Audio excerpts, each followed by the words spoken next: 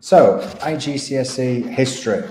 It's always been popular in the school and students have achieved success over the years. Now, the course focuses on the 20th century, which is a period of great political, economic and social upheaval. And I think it would be fair to say that to understand the world we live in today requires a good understanding of the last 100 years. So the course covers international relations between 1919 and 1939, which is the period between the First and the Second World Wars. We study how Germany and its allies were punished after the First World War and try to decide if this punishment was fair. We then go on to look at the causes of World War II.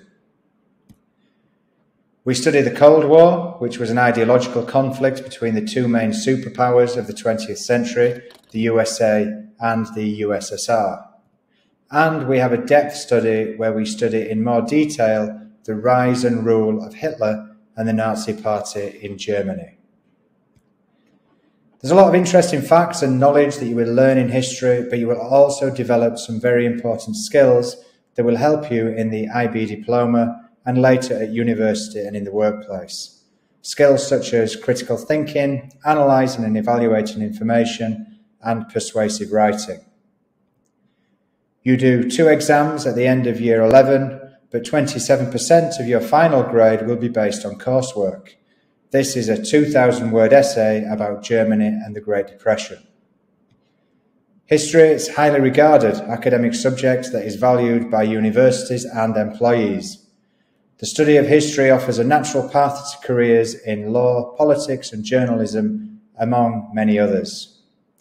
And in the past, we've run history trips to various places, and 2 years ago we took the IGCSE and IB history students to Berlin, which is something that we are hoping to do again in the future.